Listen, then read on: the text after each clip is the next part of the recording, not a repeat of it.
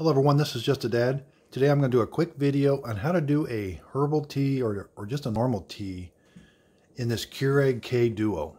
So what's really nice about this K-Duo, on the left side you've got a coffee pot, which is just a normal coffee pot. And on the right side you've got a Keurig machine where it takes K-cups. So today I'm going to show you how to do this herbal tea. This is from Keurig itself. Now, these teas, in my opinion, they're very strong.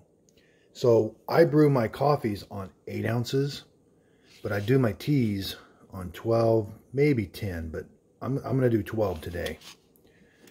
So the teas are just like any normal K-cup. You just put it in there. We're going to close the K-cup side. I'm going to select the K-cup side.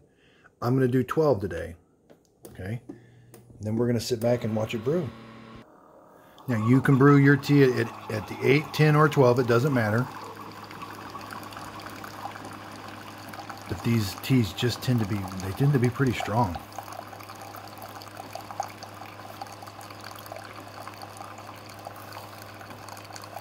If you do a 12 ounce, make sure you got a big enough cup, because some of the smaller coffee cups don't hold 12 ounces.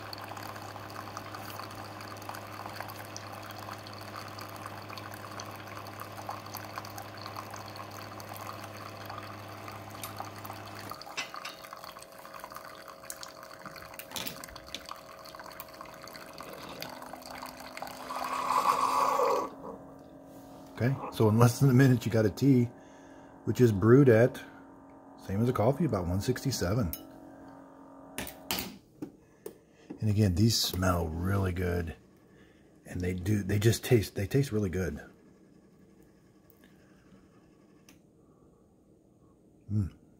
Yeah, that's a good tea. Okay, so real quick, I'm just going to get these teacups are really intricate. I'm just going to show you what's inside. So I cut it open, and you've got a filter, which is really nice. You got some really intricate tea leaves. I mean, they did a pretty good job with these tea.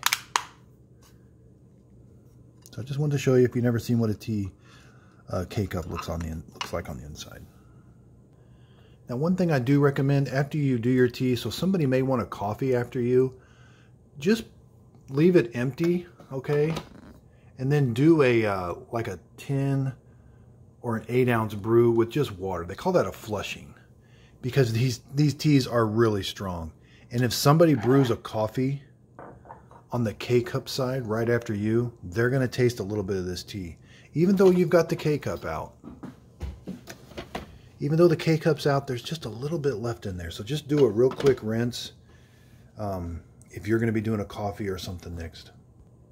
So again, this is Just a Dad. This was just a quick video showing you can do a tea on this Keurig K-Duo on the K-cup side. The possibilities are really endless. And like I said, I normally do my coffees with the 8 ounce, but the teas 10 or 12. And I think they just give you these options because you read on the boxes, they really don't tell you where to brew this stuff at. You got to kind of experiment with it a little bit. But these are my settings, and I think they give you the settings just so you'll have that option. You may like it stronger, one person may like it weaker. So again, Just a Dad, if you got any questions, leave your comments down below. I check my comments daily, so I'll try to answer as best I can, and I really appreciate everybody watching. If you could, please like and subscribe.